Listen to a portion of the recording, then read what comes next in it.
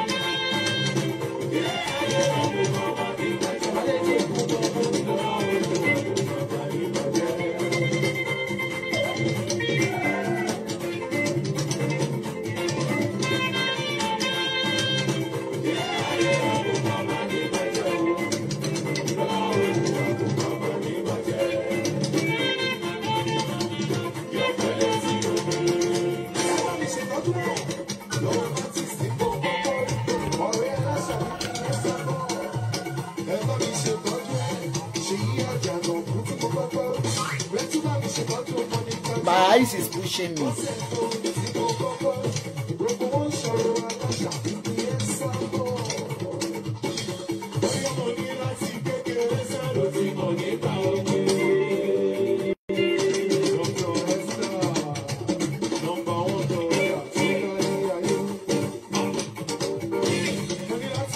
Ẹ bá mi ṣe ẹ̀kan lè mọ̀ pa wà bí ẹ ṣe Bọ́lá Bẹ́ni Queen Adédèjì. Àwọn màálù ti gbé gbogbo pages mi lọ. Pages mi mẹ́rin làwọn ọmọ ayé ti gbé lọ.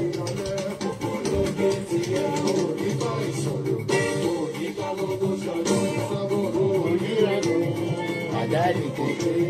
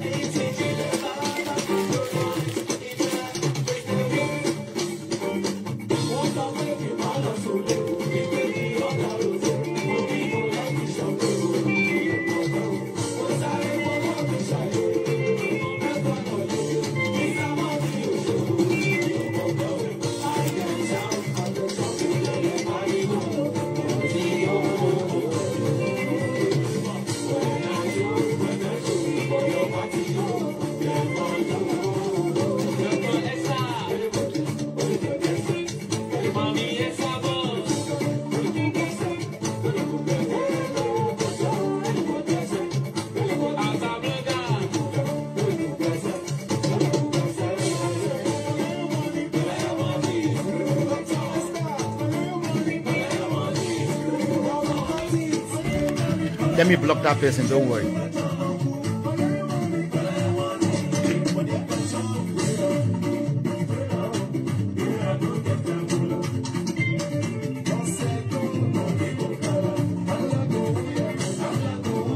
Ẹ má dárúkọ ẹ̀ ń bí báyìí o.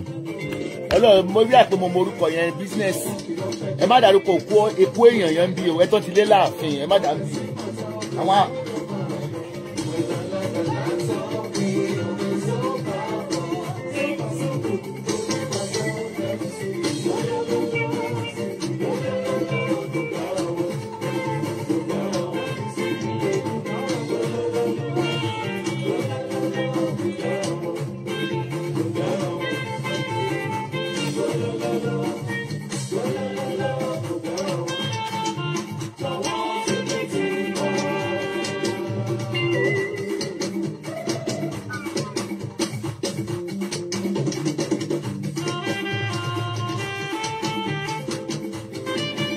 glasses mi dà kí lè ka comment. Hello. Kálàntolo ń kí yín, Kálàntolo.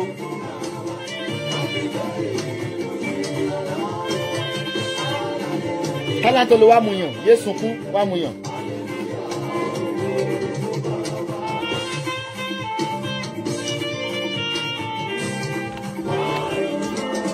Kálàntolo ní kí n kí yín.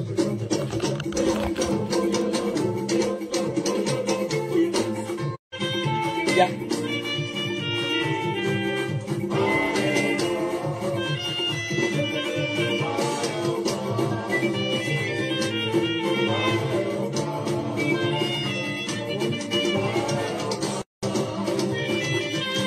Hello, hello. Kí lẹ̀ ń flagi fún? Èmi ò máa ń ṣépè fẹ́ni tó bá ń flagi. Ẹ máa ń ṣe exercise mà ni. Exercise. Ẹ máa ń ṣe. Àgbọ́dọ̀ a máa kákan kẹ̀lé ní fọ́kọ́jọ́ ìbí.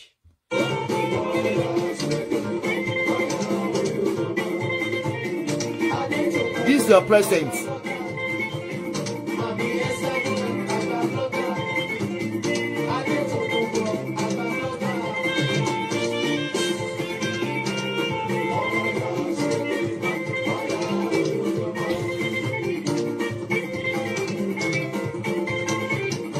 Ẹ̀yin wọ̀wọ́.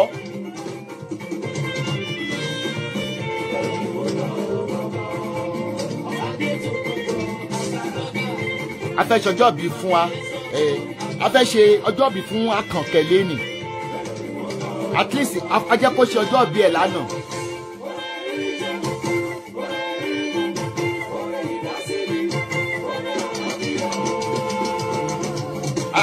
Akànkẹ́ wá mú yàn.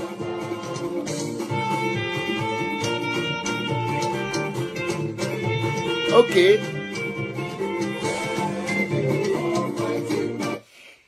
Ẹ kú ilé lákùnrin àti lóbìnrin lọ́mọdé àti ní àgbàlagbà.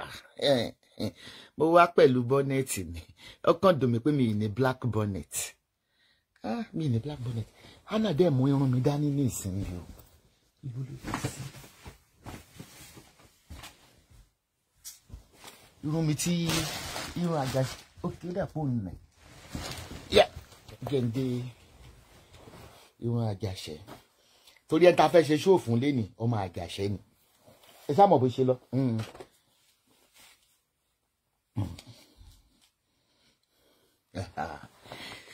Ọlọ́jọ́ ìbí ẹ̀wọ̀n kan ẹ̀ o.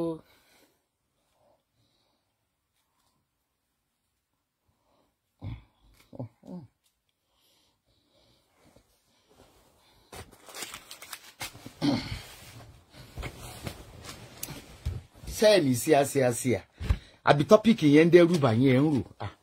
Àwa náà gbọ́dọ̀ ṣe mọ̀ pé níjọ́ ọjọ́ bíi tèmi ìjọ́ kejì náà ló jáde fún mi. Ìjọ́ kejì ló jáde fún mi. Torí à ń fi ọjọ́ yẹn a fi observe àjàṣẹ́. Hello tọpátọpá hello àjàṣẹ́.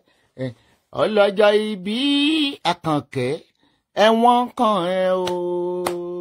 Ṣé wèrè kó dá wà lóhùn.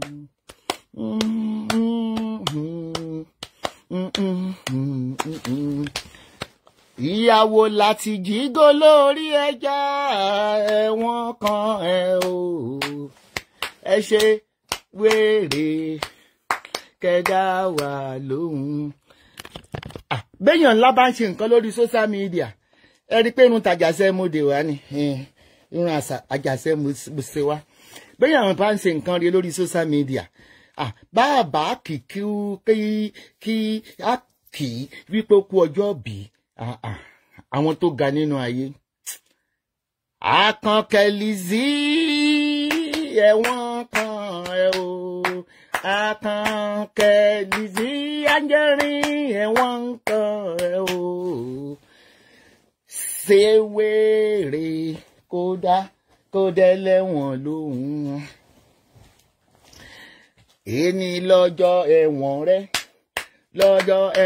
rẹ Lizzy lọ́jọ́ ẹ̀wọ̀n rẹ̀ prison yard èní lọ́jọ́ ẹ̀ ìwọ tó pò ṣé yẹn tó bá tún ṣe his lẹ́lẹ́kejì máa block ẹ̀ dànù alele ajatiri ìgbéra blocking mode activated ó bẹ́ẹ̀ bá yọ lórí burúkú olùṣe amúkú mẹ́kọ̀ọ́ ojoojúmọ́ ló ń bú mi mọ́ṣẹ́ pẹ̀tẹ́rì tó ń ṣépè fáwọn ọmọ mi mọ́ṣẹ́ pẹ̀tẹ́rì ìbínú yín mọ́ ń dùn èmi náà ń gbọ́ wàhálà mo mọ̀ pé a mọ̀ bú mi mọ́ṣẹ́ pẹ̀tẹ́rì tọmọtọmọ gan ni alẹ́ mi àbímọ wá pòfo kò sí tí ń sọ èmi náà wù mí kí n máa kọ́mẹ́ǹtì bọ́ wọn bí mi ń re kí n trespass ni ṣé ẹmọ tó máa pè ní look but don't touch a ní ọ́ìlì lórí website look bóyá kẹ́ ẹ lọ rà ẹ jẹ́ kí n tan Facebook bíbá yìí lẹ tí n bá gbá yín mú ayé yín máa bàjẹ́ blocking mode is activated kí ló dé ṣé ìfẹ́ ń gbélé ayé mi tá a bá ṣe lórí monetization page ní ìsẹ́yìn nípa fẹ́ fi gba monetize ní ṣáà gba monetize ìgbà star níbí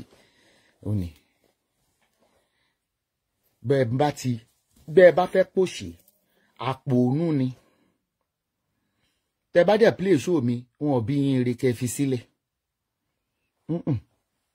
mo rò yín pin ẹ ní fi show yẹn lẹ̀ tẹ bá dẹ̀ ti get ibi tó bá ń play show mi ẹ kàn ra máa bá mi type orúkọ wọn síbi wọn ò bí yín re kẹ́ fi sílẹ̀ èmi ọlọ́wọ́ idán wọn ò bí yín re kẹ́ block orí Esabod Enterprises làwà kẹ́ block máa padà mo máa mú yín pẹ̀lú laptop so ẹ̀yin ìwọ̀wọ̀ tí n bá ti ń kọrin fún yín ẹ bẹ̀rẹ̀ sí ń jó ta ló kọ kíní yẹn kí n kọ́kọ́ fún ẹ lépè kí n tó pẹ́ ọlá ò yẹ ọmọ o ikú òjijì ló yẹ ọ́ gbọ́mọgbọ́mọ yẹ ọ́ àìsàn yẹ ọ́ wàhálà yẹ ọ́ block tó ń bá mọ̀ pé mo wà old enough to be a mother tó ń bá mọ̀ pé mo wà old enough láti bírú ẹ̀ lọ́mọ kò ní máa ṣépè fún mi lójoojúmọ́ ẹgbà bẹ́ẹ̀ dáhùn ṣójú olówó yẹn náà ń fún lísì mi inú mi tẹ́tí blọ́ọ̀kì mi lè rí kọ́mẹ́ǹtì yẹn kà tí ó bá mọ̀ pé mo old enough mo dẹ̀ ti sọ fún yín lórí social media yìí pé gbogbo ẹ̀yin ọ̀tá mi igi tútù yín ni ó kọ́kọ́ wó lulẹ̀ gidigbinigi gbígbẹ mi dúró ọmọ tó bá ní mọ́gbélé ayé ń fi ṣàtẹ̀gùn kódà ń jàkàrà rẹ̀ kódà yóò dààmú lórí ọmọ rẹ̀ kódà yóò sunkún lórí ọmọ rẹ̀ kódà yóò rí bánújẹ́ lórí ọmọ rẹ̀ kódà ọmọ rẹ̀ ó dọmọ ọlọ́mọ kódà yóò sunkún yóò dààmú yóò kàwọ́ lérí yóò fẹsẹ̀ janlẹ̀ kódà gúgú ó borúkọ ọmọ rẹ̀ jẹ́ ṣe you can see how posh bí mo ṣe máa ń sọ we have professional people here ṣé tí olórí burúkú Lizzy ó ṣe ṣáàdì lánàá náà èmi ló ń ṣe pé fún ṣé tí olórí burúkú olùṣe ẹ̀ bá ń bú mi ṣe ẹ̀rọ mi wí kó comment inú àwọn ọmọ ewé àbínú yín náà ń dùn sí ni wọ́n bí wọ́n re wọn ò ní kọ́mẹ́ǹtì ni wọ́n níṣẹ́ gidi lọ́wọ́ wọn ń ṣe 10,000 naira challenge wọ́n ń ṣe 4-day hand foundation so n tó bá fi máwàá náà tá bá ń jẹ́ sígẹ̀ tá à ń jẹ́ sígẹ̀ tí ń bá ró lórí burúkú yín bí ń blọ́ọ̀kì yín kí ni pàdé ẹ̀yìn ẹlẹ́wọ̀n àkànkẹ́ Lizzy ẹ̀wọ̀n kan ẹ̀kìrìkìrì kànkẹ́ Lizzy ẹ̀wọ̀n kan ẹ̀ ò ṣe wéré kó ká lọ sẹ́wọ̀n ẹ̀wọ̀n nílé ẹ̀. ṣé kí n tan péjì mi kẹ́mọ̀ kó mo ní monetize ṣé kí n tan kéjì kẹ́ lè rí bó mo mọ̀ ṣe lórí ibi ìta ń jẹ kọ́là ń tà sòyìnbó dọ̀bọ̀ ẹ má ṣe fífi freedom fighter hàn yín ẹ má jẹ́ lù Bọ́lá Gúgù Sanwó-Ládé Ẹ̀yọ̀ gánmọ́lé 20 ẹ lóògùn àárín ìyá ẹ lọ ń jà áyán ta tún lélẹ̀ ṣáà lédè sí màmá mi Olúwa gbọ́pẹ́ wa lórí wíìgì ìyá ní ń jẹ yín ṣẹ́ẹ̀fẹ̀ mọ́pẹ́ tá à ń ṣe ṣó fún Kútọ̀nù ló ti wá agbọ́dọ̀ Kútọ̀nù náà wọ́n ti gbà tí mo lọ Kútọ̀nù ni wọ́n ti bá mi ṣe wíìgì tàjàṣẹ́ la gbé wá tàjàṣẹ́ ẹ̀pọ̀ Lizzy ooo wà lọ sẹ́wọ̀n Lizzy wá ṣe ẹ̀wọ̀n láti jígolo ajílẹ̀ àlọ́sẹ̀wọ̀n àríkẹ́ àwa gbóúnjẹ fún yín lọ́gbà ẹ̀wọ̀n. Mo ní special prayer fún ẹlẹ́ni lizzyanjorin. Inú 20 ọdún ni. Obama ti filter àwọn léèsì AliExpress sórí pé our professional tí n bá fẹ́ lọ sí AliExpress láti kó gbogbo léèsì jáde but I don't have time for it.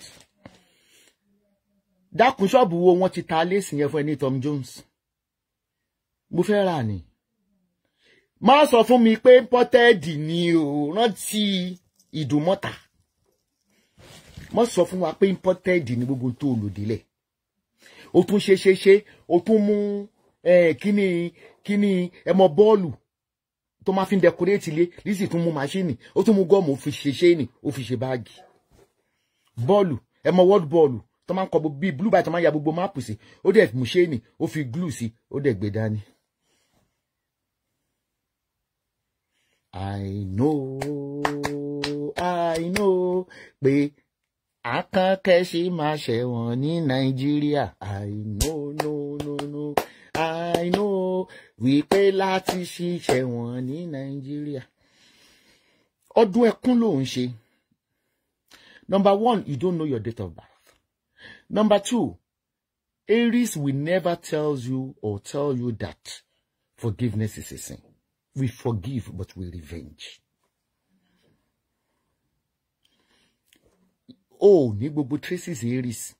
Tell me, ìyá ẹ̀ tí wọ́n bí sí ilé alámọ̀ oníyẹ ẹni mẹ́ńtà oníláìlọ́n ló fi lẹ́fí ń borí gbàtàn bí ẹ̀ bó níyẹ ẹ̀ ṣe lè kọ́ date of birth.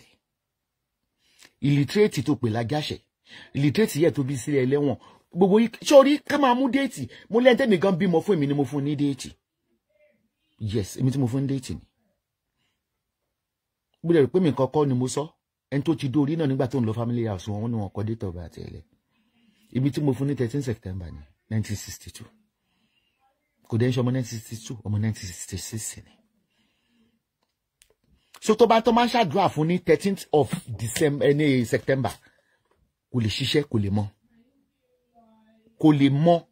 Ìyí tí mo dẹ̀ fi even gan mo pààrọ̀ orúkọ ẹ̀ ìgbà tó ń gbé ní UK Abudu ló ń jẹ́ nígbà tó náà fẹ́ deport ẹ̀ ní Gatwick tó bẹ́ẹ̀ mi kí n wá ṣèwé fún bí ni mo yí orúkọ ẹ̀ padà.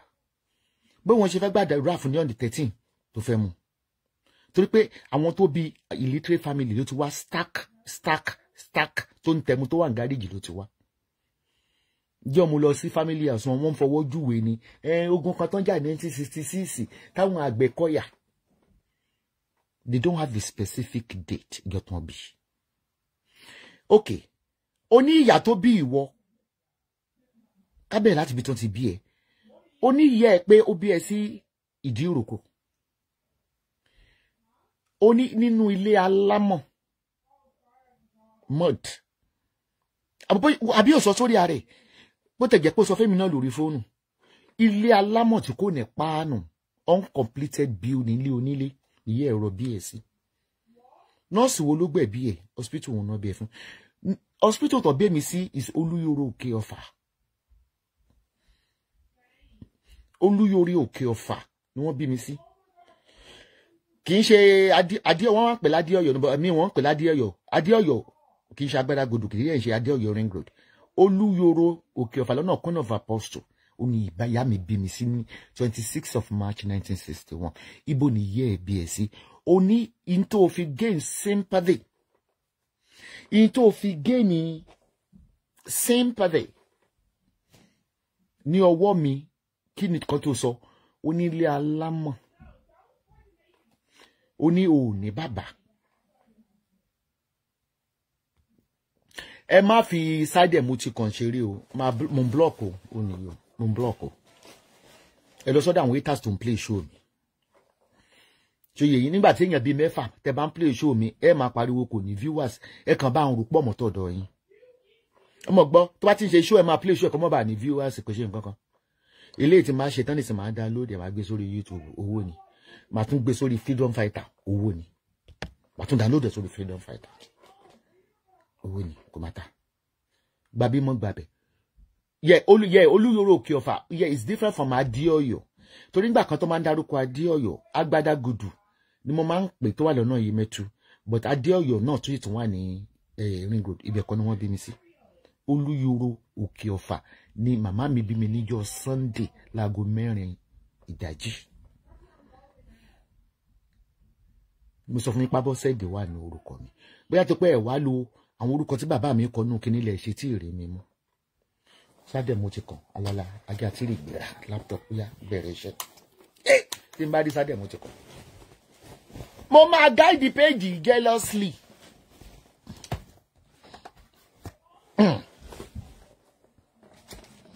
Ngbà mo ní wọ́n ti flag page mi gbọ́dọ̀ flag wọ́n ti flag what is new okay momo okay ìkàlẹ̀ nìyẹn ẹ jẹ́ kí n block ẹni yẹn ti lo momo ada slang yìí mọ̀ tẹ́bà ti débi olórí burúkú tó pé ẹni alágbàwọ̀ fẹ̀rí gbẹ̀mí olórí burúkú satanic cream lónìí page yẹn satanic cream lónìí olóòlù lórí ẹ̀ ní àkáǹtì yìí ni Monica money satanic cream lónìí mo screenshot evidence o mo máa fi evidence yẹn satanic lónìí kẹgbọ́n náà tí wọ́n haters bá wá ń comment lọ́dọ̀ mi mo ti pa yín lápá ayé nìyẹn o I don't kill am mo pa yín lápá ayé gidigidi o mo ń rí bá yín o mélòó lọ́rọ̀ mi mélòó léèyàn tó ń wò mí ẹgbọ́n náà ṣe ń dùn yín ni ọ̀rọ̀ arúgbó ni ọ̀rọ̀ burúkú ń bẹ lẹ́nu arúgbó ọmọdé wọn ṣe máa sọ pé ọmọdé ò lè láṣọ kó lákìsà bí àgbà bó ti blọ́ọ̀kì alágbàfọ̀ yìí okay ẹ máa fi rẹ́ẹ̀dì sí olóbùkú ẹ̀dà kò ní dáa fún olórí burúkú satanic ń kánsà lónìí ọ̀nà ló ní Monica mọ́rí mo ti screenshot evidence ọlọ́jẹ́ porí fóònù ló wà evidence mo mú báyìí screenshot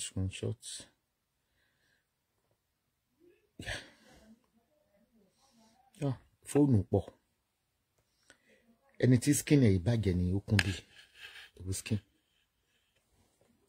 skin ò ní fóònù ńlá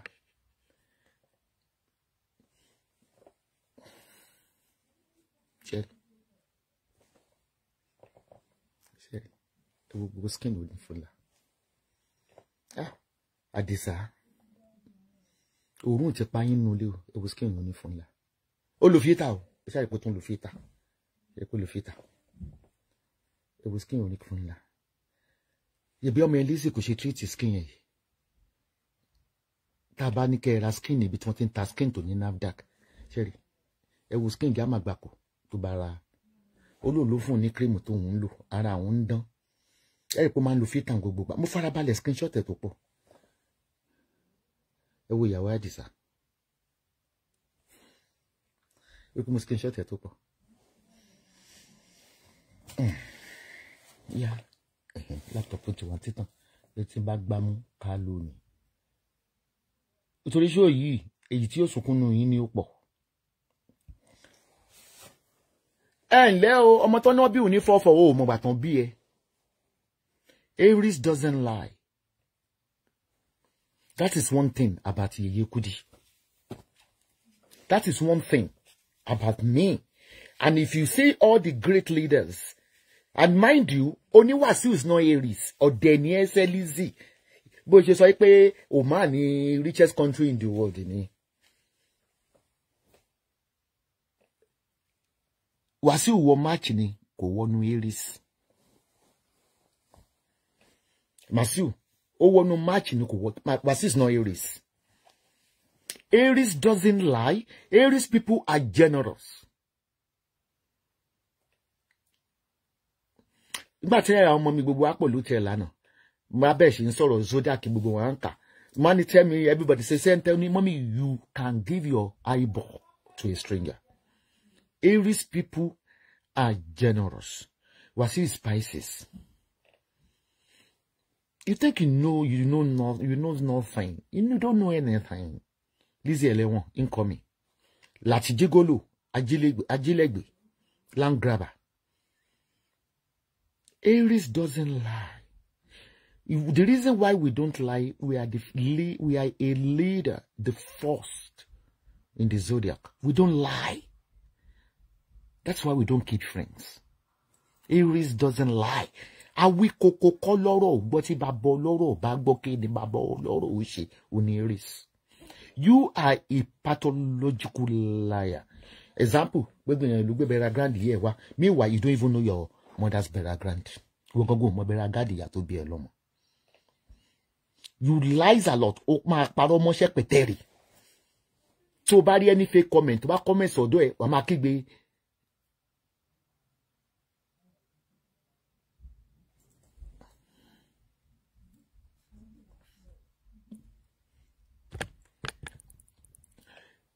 So yeyin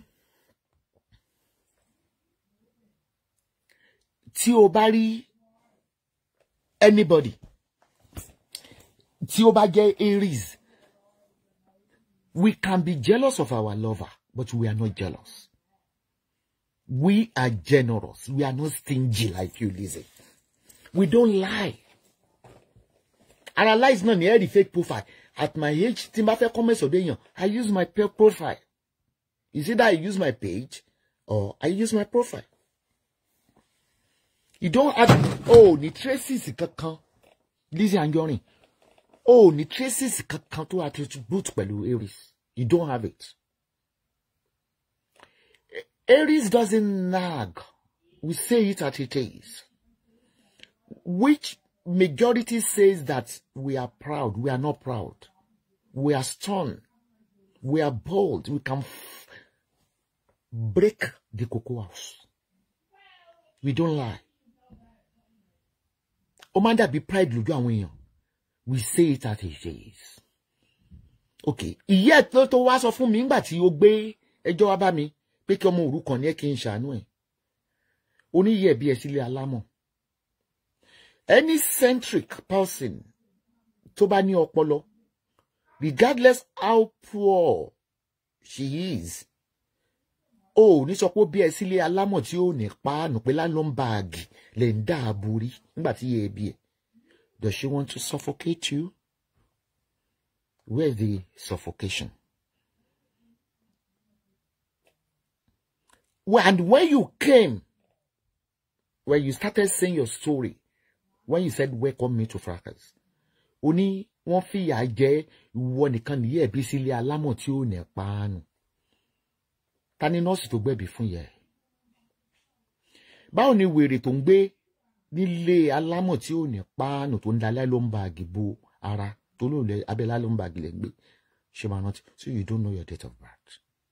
So gbogbo àdúrà tó ń ṣe fún ẹ kò lè mọ̀ ẹ́. Kò lè mọ̀ ẹ́. You don't know your date of birth. Aries doesn't lobby. Orí bí yeye Kudi ṣe máa lọ Nàìjíríà. Orí kó máa wá àwọn olówó Nàìjíríà lọ. We don't lobby. I believe nínú mo ti block ẹni yẹn. I believe nínú iṣẹ́ owó ara wa. Flora wà nínú admin bí na ṣó accept ẹni. Ó wà nínú admin náà ó dẹ̀ máa block. Lórúkọ ẹni admin náà.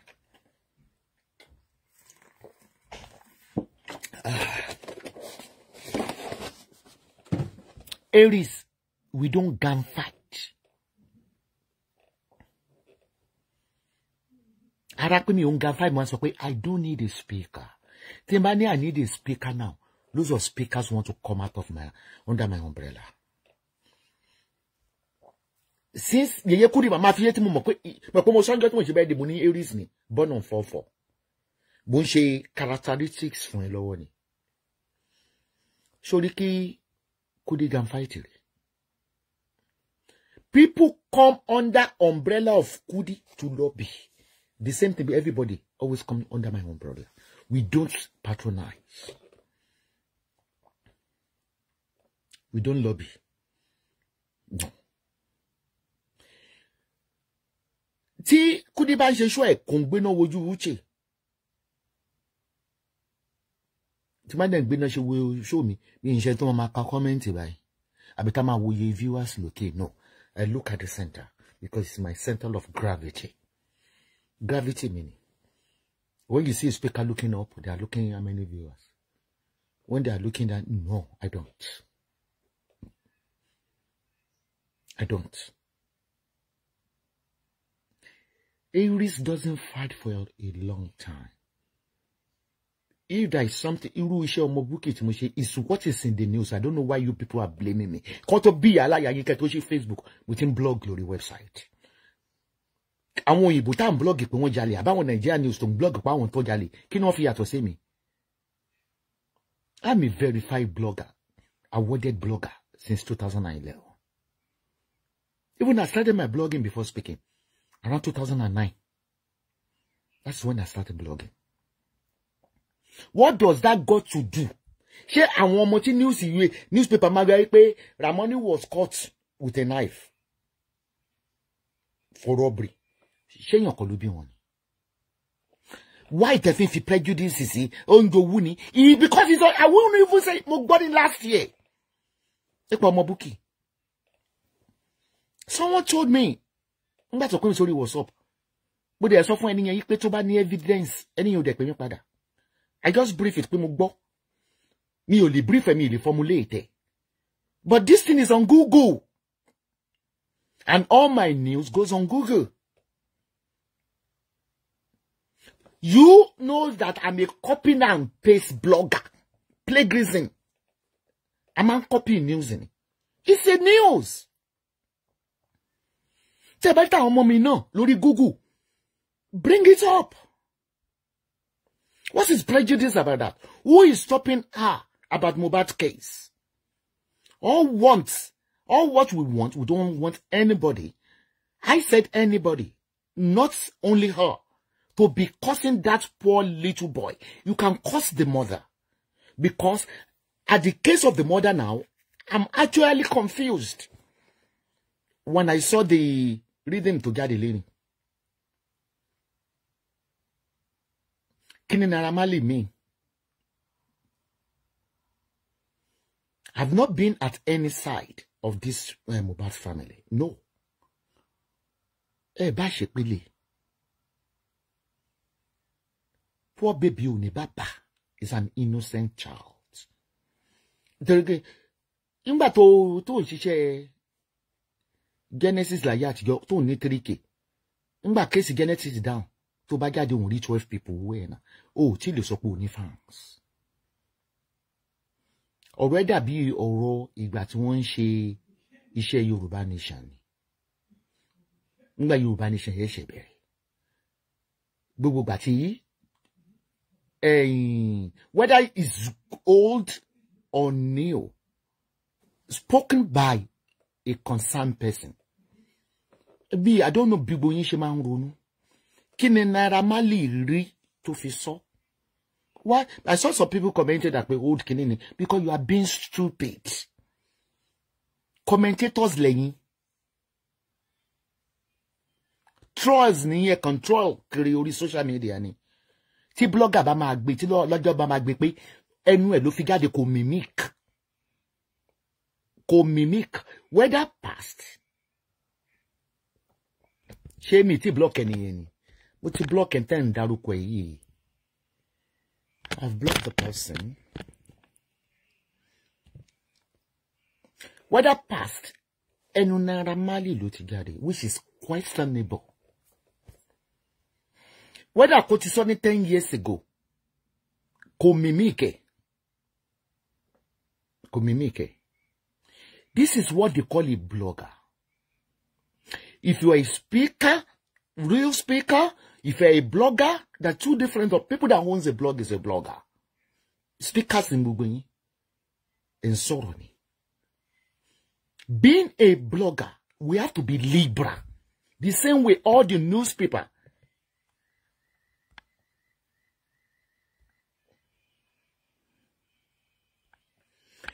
Okay, to one be admin. Upon all the newspaper, Vanguard, Tribune, UK News and everything. Wọ́n lè sọ negative until Prime Minister bá ṣe léni. Tó bá ṣe positive wọn kọ. You must be liberal. All the speakers are miscreants. Not all of them. I won't say Bukky is a speaker, nor a blogger. She's just spiteful. She's just a sadistic person. that tí ò bá rí pé ẹni yẹn pokùnso, she will not turn back. She will not turn back. Typical example is Genesis. To the extent, ó send àwọn èèyàn pé kán lọ track in prison, tó ń lọ ya photo nínú prison. Bukky is deadly. That is why she met at Waterloo. Love kamani kì í ṣe yí pé Ọlọ́run ló ń bá yàn wo ọmọ ẹgbẹ́ yẹn tì sẹ́gbẹ́ kan. Once you are evil, you are a witchy, you will meet your Waterloo. If I'm bad, mama kò rí police station lórí àwọn ọmọ mi. It's not what people are saying. Gbọ́ lẹ́gbẹ́ pé mo ní mo lọ sórí ẹjọ́. Tó bá ti yẹ lórí iṣẹ́ mi. Wálé ṣẹ̀ṣẹ̀ ti fi iṣẹ́ dé ni. Àwọn wèrè, wọ́n ní wálé wálé wọn. Sam! Sam! Sam! Ele man down to come a little live chat. You get it? You okay? Where is Sam? Okay then. That's fine. You get what I'm saying? I blog whatever is on. Ṣé gbogbo yín tí wá lọ Google rí nínú gbogbo news. Kí ló exempt mi láti má blog. Because I'm a blogger. I'm doing my job. Ọlọ́pàá òkè mọ́mọ́ tó ń ṣaṣẹ́wó tó ń dó. Ìbúrí tó fún mi lésì pé PS ìdú ọmọ mi mo dúpẹ́ billionaire ló dó ọmọ mi. Mo tẹ̀ tí wá accept ẹ̀. Billionaire kò sí lẹ́wọ̀n. Kò sí lẹ́wọ̀n. Ó dẹ̀ tọ́jú àwọn ọmọ ẹ̀ ọdún ẹ̀ ni wọ́n wà kò sí kankan tó wà lọ́dọ̀ social worker. So I'm very proud of my daughter. But everything tá bá ń sọ̀rọ̀ ẹ máa fetí fracas gbọ́. Do you know the statistics on my blog? Over 35 million from Google. 35 old blog in it. Kí ló tí máa fi exempted?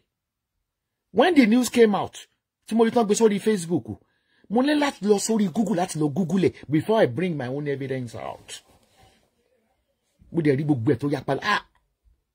I'm a copy and paste blogger. You've forgotten. Torí pé ní viewers. Viewers on what? Ṣé global news ló ń ṣe ni? Viewers on what? Ṣé ní content ni? This Mohbad case they are doing. They are being sponsored. I think she said maybe tí n bá flaggy page yẹ bó ṣe sọ yẹn kí ó go ọ̀hún lórí gomena àgbáyé kan dojú jà kan mọ́ but Bukky tí ma lórí page ogun ọ̀run adojú. We don't flag. Just like when I came up now on flag it. Facebook has problem, I think, technically. Tó bá ṣe show tán ní so lè má rí mọ́. Ó lè dá padà after 1 hour. Ó lè dá padà jọ́ kejì jọ́ kẹta.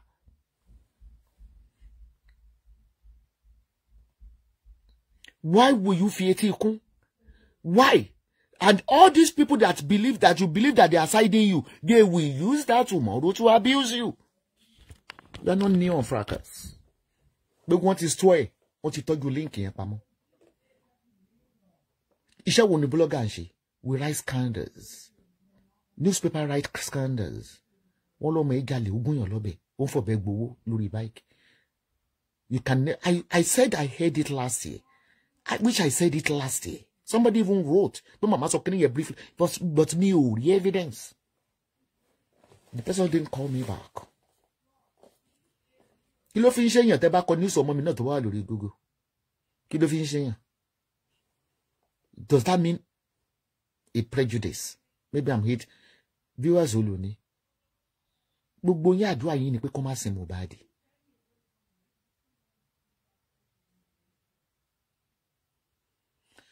Ma watch Ayọ̀túndé rí gangan yẹn. Ọmọ ayé ni mi mọ̀ tó wá ṣe ń bí o. Ọmọ ayé ni. Bóyá dẹ̀ ti yí padà ni. Mo dá gbogbo orúkọ yín kásì ni mọ̀. Ẹni tí Bukky ń ṣe ó dáa. Ṣé orí bíbẹ́ lògùn orí pípa? I was the first before our existence. Mo tó fi dá sí ni. Èmi mo kọ́kọ́ sọ̀rọ̀ Mohbad náà. èmi mo kọ́kọ́ analyze ẹ̀ tó go viral nígbà tó máa wọlé ó lóun fẹ́ ṣe Mohbad ó nítorí pé òun gbọ́ pé ó ní bàbá tẹ́ bá rántí ó ní bàbá Mohbad ń kọrin bíi olórin tó máa ń gbọ́ yìí bàbá rà. Why do you forget things so? But as you all know, èmi ò hammer on one topic because I'm a blogger. I'm a verified blogger. Ìtòfi wọlé ní ẹ̀pọ̀ ń gbọ́ pé ń kọrin bíi bàbá rà tó nífẹ̀ẹ́ sí. Ṣé n tí ẹni wọ́n fi ọmọ Bukky yọ ṣé n tó ń ṣe fáwọn Mohbad family including the wife of Mohbad? Ṣé court ló sọ fún pé kó wà judgmental pàpàyàn ni? She's still a suspect. She's the number one suspect, which is Wunmi. Tí mo ló yẹ kó arrest ẹ̀ ni. Kó fi iron tó máa fi jó. Ìbẹ̀ ọlọ́pàá Nàìjíríà. Àwọn ọlọ́pàá mu Nàìjíríà wọ́n mọ̀ bọ́n bá fẹ́ gbọ́ information lọ́wọ́ criminal wọ́n máa ń lo iron. She is a suspect.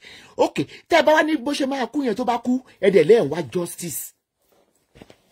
So if you pa her, how will you be able to get your justice? Ṣé bẹ̀rẹ̀ òfàjà? Ìtí Bukky ṣe is wickedness. That is not how to blog. She's doing it for a monetary gain. Ó ń ṣe bí ẹni tí ò bímọ. Mo láwọn tí ó ṣe tó ń ṣe kàlàyé ju 70% àwọn àgàn ni. Kí ni Bukky ṣe yàtọ̀ ságàn? Who scared Bukky? Ẹni tọ́rọ ẹ̀ straight gan tí ó kò lólò yìí tí ìfún lésì. Ẹni tó fáìn gan yìí tí ìfún lésì.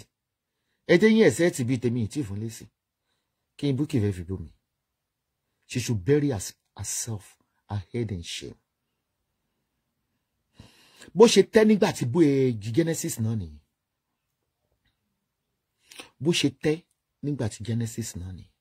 Tí ò bá ṣe nǹkan pé ẹni yẹn wọ́n go on coma, Bukky ò ní padà. Ó ń wùwà bí kì í ṣe pé ó wùwà bí àjẹ́ black witch ni Bukky yẹ ṣe. That is why she has nothing to proud of.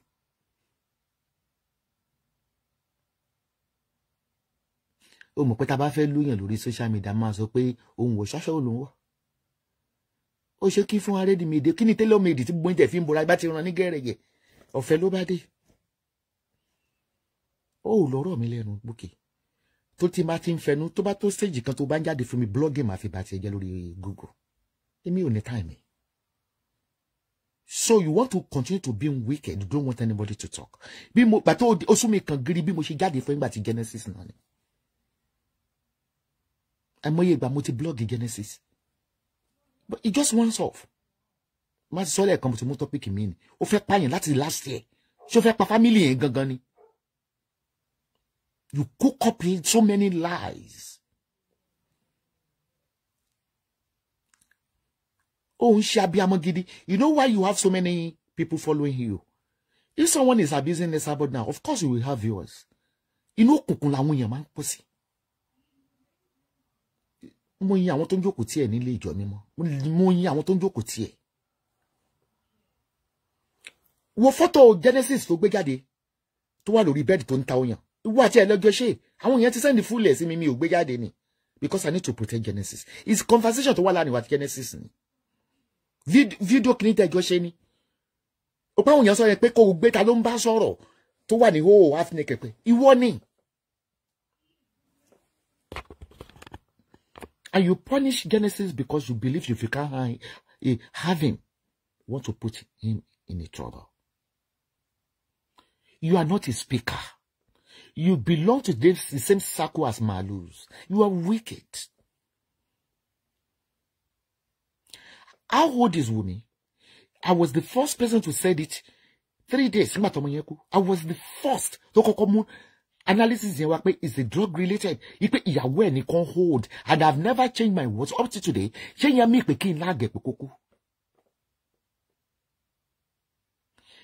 Ó ṣe títí. Kì í ṣe wúlì nìkan ló ń burú lè. Fẹ́mi Fálànà, woman rights activist. Kò sórúkọ tó kí n pè bàbá yẹn. Ọba Elégùṣì kò sórúkọ tó kí n pè. Olóyè tàwọn Nollywood.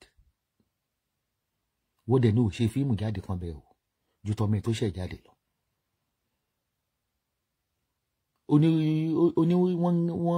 wọ́n jealous viewers ẹ̀ owó ló má tà àwọn tó ń wú ẹ̀ wọ́n fi pàrọ̀nù rẹ̀ ni wèrè dùn wò kò ṣe é bí lọ́mọ ni. It's only evil person ló máa nag èèyàn so hard. wọ́n wò bí abẹ irúfọ̀ ṣe bú mi tó orí kí n ṣe random chat fún rí bí wọ́n ẹgbẹ́ anywhere ló máa comments ló máa pè ìyá burúkú yẹn orí kí n máa dá lóhùn. wọ́n máa ń frustrate life àwọn èèyàn ni. That girl, she's only 24. Let the law take its course. tó bá dé mọ̀ pé wọ́n have speed up, go to Nigeria. Go and speed up the case in Nigeria. You can go to Nigeria. You think you're a celebrity for it. It's devilish. Gbogbo àwọn 3,000, 4,000 tó rí èlé nígbà Genesis. Ṣé orí wọn mọ́? Nígbà tí kéésì tó release Genesis. Majority turn their back on you. Chat kọ́ ló ń ṣe. Bullying hurts. Wumi is not in. She's not on fracas. Mi ti máa sọ pé mi kì í gbọ́ já Kàrímọ́ ń sọ. Ó kàn mọ̀ pé máa ń gbé Kàrímọ́ ni mi ò ara mi ò balẹ̀ láti máa wo fídíò mi mọ́ tó ń sọ. Ẹni pé kí ọ̀rọ̀ dé court, ọ̀rọ̀ dé ti dé court. What else do you want? Kí ètò tó fún wa ń bully lọ́ọ̀yà táwọn Wùmí gbà, which is Fẹ́mi Fálànà. Why are you bullying them? Why are you bullying them? Who's paying you to be bullying everybody? Of course, Wùmí máa gba lọ́ọ̀yà. Tó bá dé jẹ̀bi á lọ sẹ́wọ̀n. But in county mo mọ̀ yí pé Wùmí should not be roaming around. She should be held. Can you know him before suspect ni wọ́n jọ wà nulẹ̀ ni? Ṣé yẹn mí ni pé kò ní pé kó kú? Lóní kọ́ mọ owó òkú. Not know pé your own is rotting in a prison. Your life, your clothes, the only one you got. You can see all my grandchildren. They're with their mother. Iba cross fork. Iba is minus fork. O plus cross. She's taking care of her children. You should shut up your dirty mouth. Jealous of you for what? Ṣáwo ṣe yín rí ni? Tó ní wọ́n ní eyín kan wọ́n ọdẹ ìtìrí. My God. Ó lè rówó ṣe yín ẹ̀yẹ. Fìtìjú ní kan eyín ṣíṣe wọn. Mine cost me $8,000 fucking dollars. Full teeth cost me $8,000 fucking dollars. Kì í tún ṣe Europe mo ti ṣe yẹn. Ó rówó ṣe ni. What do I want to emulate from you? Wọ́n lọ kọ́kọ́ bẹ̀rẹ̀ ilé ká máa fọ́ ilé lórí social media búkì. Ó bẹ̀rẹ̀ láti ilé Infinity Texas ní Peckham. You are devil. You are too devilish. O lé fífọ́ wọ́n lọ kọ́kọ́ gbé wọnú fracas káwọn màálù tó tẹ̀lé ẹ. Ká mọ orúkọ yẹn lọ lé babaláwo pé kàn pa àwọn ìwọ yìí ní. What does that got to do with parental? Pé Ọlọ́run ló ń wo ọmọ. Ọlọ́run wo ọmọ. But you will be paid accordingly to your deeds. Gbogbo nínú Bíbélì. I'm 63 going gradually to 70. Mi ò rí bá mi gẹ́ lórí ọmọ kankan. Ibi tí mo jẹ́ public figure gan, ó yẹ kí orúkọ ọmọ mi kan kẹ́ rí wọn lórí Google ni fún any criminal offense. No. Àbúgbọ́pọ̀ ọmọ mi gí 20 pounds ilé ọ̀rẹ́ wọn rí. No. Gbà tí mi ò ní mu tí yóò tí mi ní kọ́ ọmọ mi lọ ilé ọ̀rẹ́ wọn. Inú ọ̀rẹ́ mi fún fi máa jalè níbẹ̀. Bí ilé ẹgbẹ́ boyfriend wọlé gbà tán wọlé ní 12 years títí tó fi wíwù gan ọmọ boyfriend mi dùn ní specifically wọn mọ́ bí a mo ní àbí mi ò ní. Tí boyfriend mi á dùn mi àwọn á máa dùn ọmọ mi. Mo farabalẹ̀ tó àwọn ọmọ mi ni. Ipe Ọlọ́run ló wọ ọmọ yẹn is a law of karma. Ó tún wà too spiteful. Write it down. All those people that are saying what you're saying or what you are first no ma kọ́kọ́ fi bú ẹ ni. Àwọn tó ń fi ti Genesis bú ẹ lé majority of them were your supporters then. No one tó ń bú ẹ nísìn. Àṣejù ẹ ti pọ̀ jù. Ó kàn máa ń wá wà tún disappear lọ. Ìgbà yẹn ló máa dé tó àsọ pé oúnjẹ ló ń ṣe o ṣiṣẹ́ kan láṣeyọrí rí. You are just evil. Ó ń ṣọmọ olújọ mímọ́ ṣé wọ́n tó tẹ̀lé lọ sọ́dọ̀ babaláwo tó ń gbé voice note ẹ̀ jáde. Ó ń ṣọ olújọ mímọ́. You are damn evil.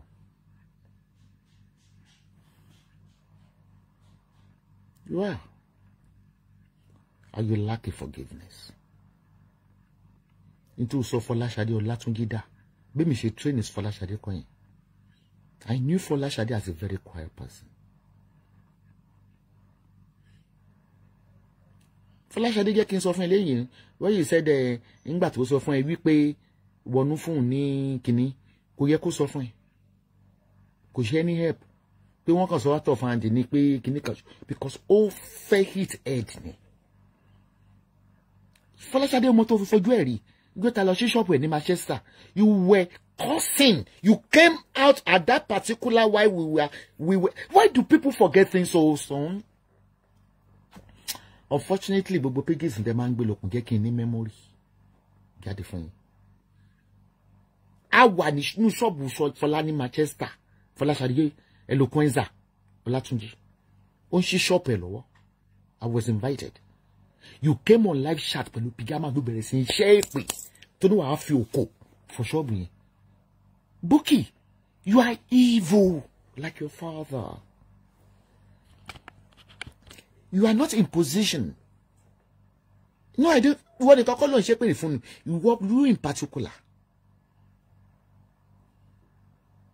How many fracas blogger do that sort of ọ̀rọ̀ Mohbad?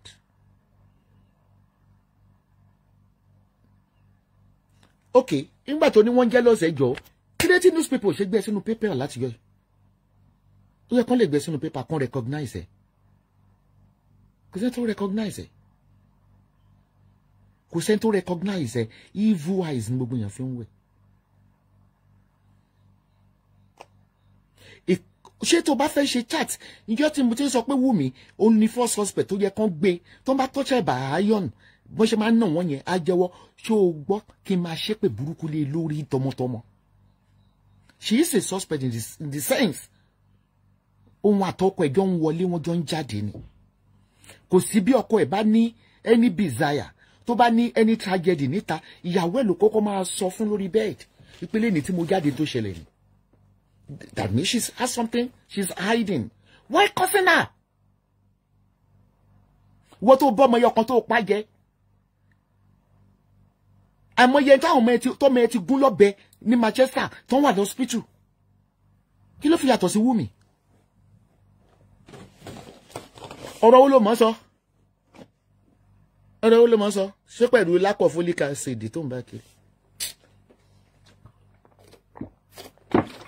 Mi ń gẹ blọ́ọ̀kì o. Omi ìmọ̀ ọmọ. Kẹ́gì omi mi láyé. Ẹ̀rí eléyìí náà, ìtà tún ti jó. Mo ti ní káwọn dọ́tà mi bá ra kẹ́gì omi láyé. Omi ìmọ̀ ọmọ lọ́wọ́. Máa ń like omi gan. With the taste of fruit. Ó ti kó ẹ̀mí burúkú ẹ̀ bá Folashade Eloquenza. She wasn't like that before. Ó ti ń pòkọ̀ bànújẹ́ fún. I'm sure pé òun sọ pé kó má gbà fún wọn. Fola has forgotten. Folashade, you have forgotten that you have something very important in your life. Entrepreneur ni ẹ́. Ó ní iṣẹ́ tó gbé lọ́wọ́. Ó ń tajà. Do you have to be answering people? Folashade, I have to be sincere with you. With the reputation you have built. You have built all over the world. Why do you want to turn yourself to a fracas blogger? Folashade Olatunji. You should block anybody that might come inside your inbox or call you. They want to buy you. Fear key depression. Ne? I will be see why is anything. And I want to do cause when only depression. She roams around like a train. Be my prayer multi-block and be in you today.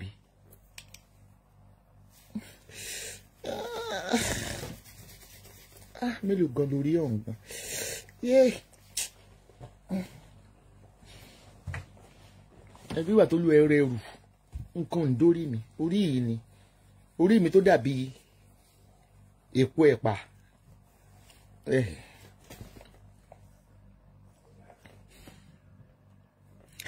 oh dẹ̀ kúrò ní fracas the same spirit tó ń bá ẹlẹ́ ogun dí ìmújà ló ń bẹ ẹjà lèzi ló ń bẹ ẹjà Bukky Jesse. And your life and marriage is similar. What as per herself, Elio Gidim has achieved in her life. Dama tojú bọ́lí olóyè kiri. Ohun gangan tó pẹ́ ẹni professional kí nǹkan tó fọwọ́ ara ẹ̀ ṣe rí ìdí ayé. The two of you aspire for. Do you think I'm afraid of any one of you? Mo lè sọ̀rọ̀ sí lágbájá ẹmọ́tẹ́ máa bá lẹ́nu ẹ̀. Òṣì ní ẹlẹ́yìn ṣe kiri pẹ̀lú iye ìwèrè tó ń gbà kiri. Tó bá dípò lọ jó ogbó kò sí tọ́mọ́ fẹ́ jogún lọ́wọ́ rẹ̀. Ní táwọn ọmọ ẹ̀ ní ọmọ rẹ̀ lónìí. Kí wọ́n fẹ́ jogún àti professional nurse. Tẹjọ́ ń ṣòṣè mọ́ra tamara yọ kiri. Kó dẹ̀ máa wẹ̀ méjèèjì yìí ọ̀dọ̀ Lizzy lẹ́wà tó pẹ́ mi òkùnkùn ní ẹ̀rí bí tẹ́tí mọ̀ pé ń ja ẹ̀lí ni ó dẹ̀ ń jà wọ̀ náà ọ̀dọ̀ Lizzy ló wà ọ̀pẹ̀lọpẹ̀ glasses ó wà ń lo ìbò ń tọrọ glasses ó dẹ̀ ni wọ́n ń jẹ́ lọ́sẹ̀.